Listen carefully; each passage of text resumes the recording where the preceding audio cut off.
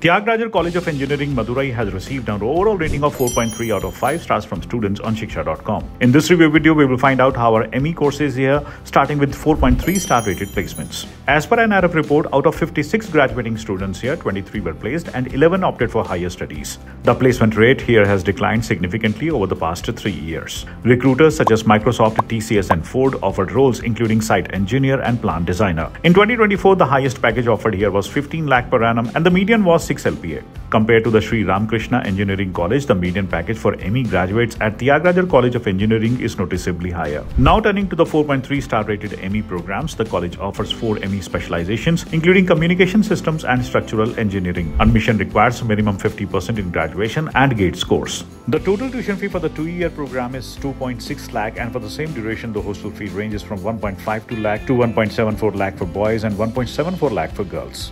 Now let's look at the infrastructure rated 4.2 stars. The 143-acre campus offers smart classrooms, advanced labs, a library, sports facilities, auditoriums, research centers, innovation hubs and spaces for extracurriculars. The mess and canteen provides good food as per students. Next, about faculty and course rated 4.3 stars. The highly qualified professors, many with PhDs, are appreciated for their support. A minimum 78% is required to pass semester exams here. Now about campus life rated 4.3 stars. Students here take part in workshops, Freshers' Day, graduation ceremonies and annual events like Festival and Diwali, along with clubs like Robotics, Coders and the Mobile App Club. Lastly, Thiagarajar College of Engineering ranks in the 101 to 150 band in the NRF Engineering Rankings of 2024. In case you want to know more, download the shiksha.com app now.